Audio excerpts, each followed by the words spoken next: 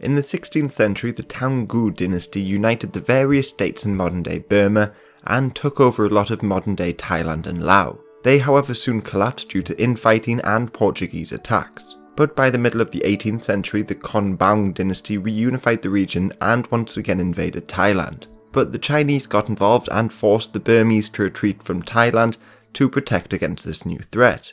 And with the Chinese and a resurgent Thai army in the east, the Burmese had to look west to expand. As such, in the late 18th century they seized the Rakhine state, and in the early 19th century they were asked to intervene in Assam. Assam had managed to maintain their independence in India despite numerous Muslim invasions and local British authority, but they suffered from rebellions and social upheaval during this period, and the young king Sudingpa fell under the influence of the Bur Ha Gohain, one of his chief councillors, who began to appoint his family into powerful positions and grow in power. So his political opponents appealed to the British in India and the Burmese to remove his councillor from power, and although the British refused to get involved, King Bodau Paya of Burma agreed.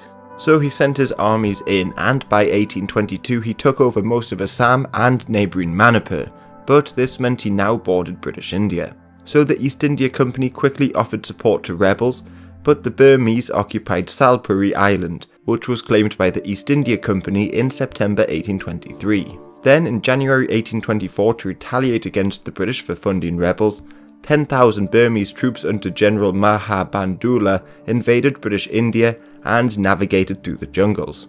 However, 10,000 British troops were sent by sea to capture Yangon, catching the Burmese royal court completely by surprise. The new Burmese king Bagyador ordered all troops to return from India to protect Yangon, while the British began to build fortifications around their position at the Shwe Dagon Pagoda. By November, General Bandula had returned with over 30,000 men, while the British had lost a great deal of their forces to disease. So Bandula attacked the fortified British position, but continuous charges up the steep hill cost them dearly, as thousands were killed by British rockets and artillery. So by December, Bandula was forced to fall back to Danubu, just outside Yangon. However, by March, the British finally assaulted his now decimated army. Initial assaults were driven back, but when Bandula tried to break through the British using elephants and cavalry, they were crushed with sustained artillery fire. And on the 1st of April, Bandula was killed by a stray mortar shell, which broke the Burmese morale, and they subsequently withdrew without any resistance.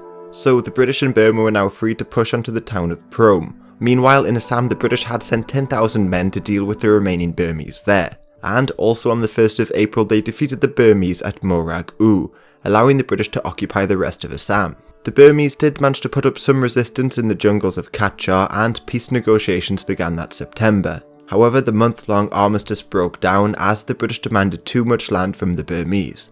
So in November 1825, the Burmese tried to counterattack and sent an army to surround the British at Prome, cutting off their lines of communication.